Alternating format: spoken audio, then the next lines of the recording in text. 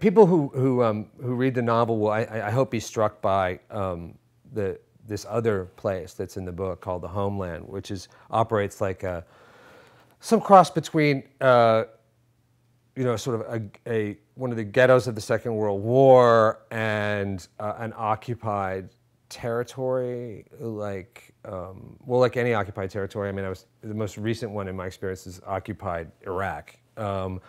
But I was drawing on many of these different resources, and I'd say 1984 is actually, as I've said in the past, is kind of the book that's operating in the background. I wanted to not just take what I learned from that novel, which is more complex, I think, than people give it credit for. I mean, it really is about the human idea of totalitarianism rather than a particular regime.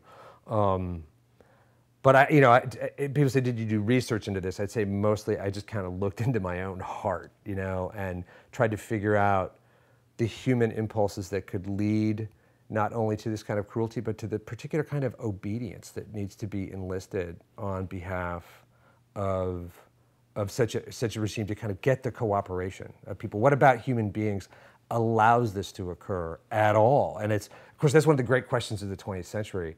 A very important book for me, actually, in educating me about this is a book that I hope is still in print. I read it many years ago. I loved it so much I went out and found the writer and said, I love your book.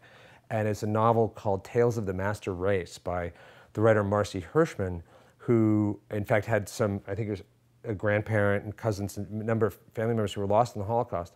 And I wasn't writing about that in this novel, but that book explores the question of complicity and how that actually works, how good people can participate in something like that, and the tricks and the mechanisms that lead people into complicity and into being, in a sense, collaborators.